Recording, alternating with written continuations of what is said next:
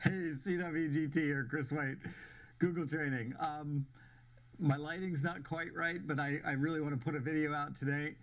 I'm going to be presenting in Wisconsin this weekend, so I wanted to make sure I got my Friday video out.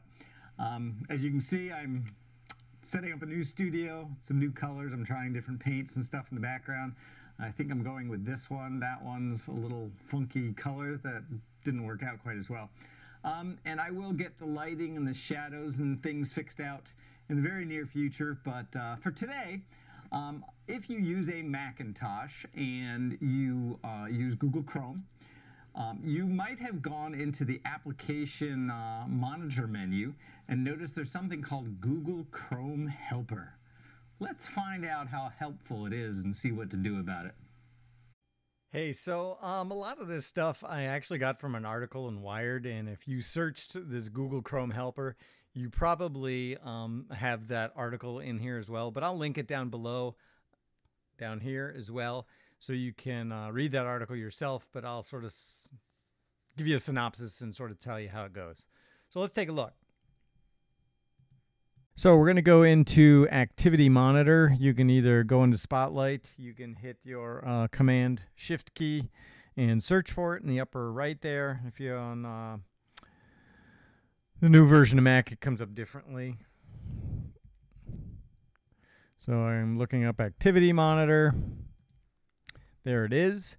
And there is the infamous Google Chrome Helper, and you see it over and over again. Right now my Camtasia is taking over the space, but you see it in here a bunch of times.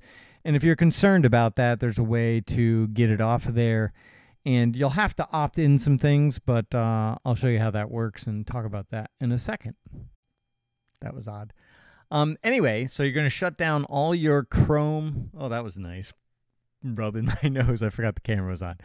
You're going to shut down all the Chrome windows, but leave Chrome on. So I just closed Chrome accidentally and open it back up, close the window.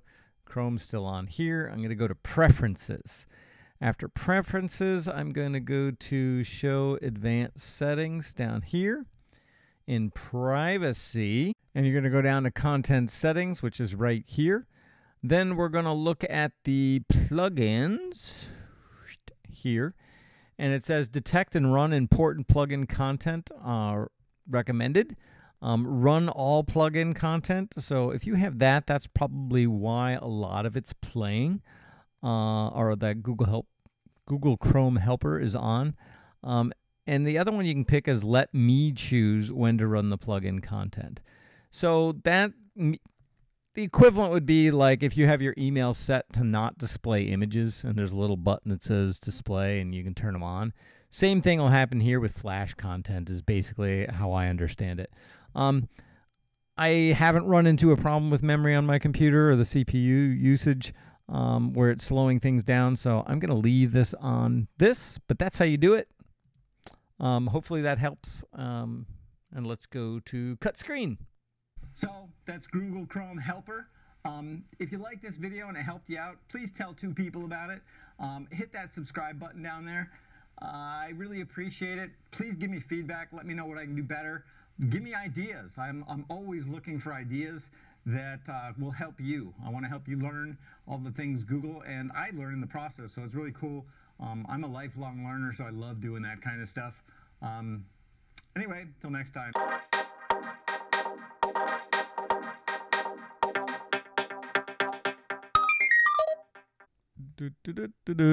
Is it still recording? I don't know how to turn this off. Ah, help me, help me. Crap, is it still going? I don't know if it's still going or not. What's this thing? Stop rec. So it looks like Google Chrome Help Center.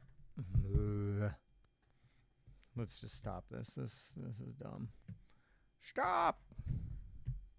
Boom.